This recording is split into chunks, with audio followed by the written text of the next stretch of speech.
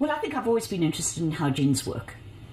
What are the signals that specify when to switch the gene on, what stage of development, what cell type, and also how much of the gene product to make.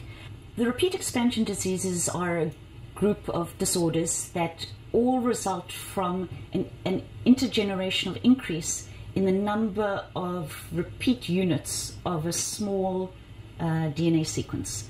We've identified some genes that we know are important for either protecting the genome against expansion or are actually required for expansion.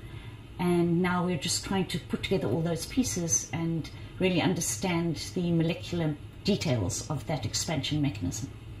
In the case of Fragile X syndrome, we know that the gene product FMRP is missing. And the gene is silenced, you don't make the protein. The protein is important for learning and memory. And in this context, we know that the repeats can be deleterious. But there are also some reason to think, partly because these repeats are so highly conserved during evolution, that perhaps these repeats also serve some useful purpose. Our work is sort of focused originally on mostly doing sort of the biochemistry of the repeats, but we also now have a mouse model for this whole group of disorders, the Fragile X-related disorders, and we're using the mouse model to understand not only how the repeats cause disease, but how the repeats expand in the first place.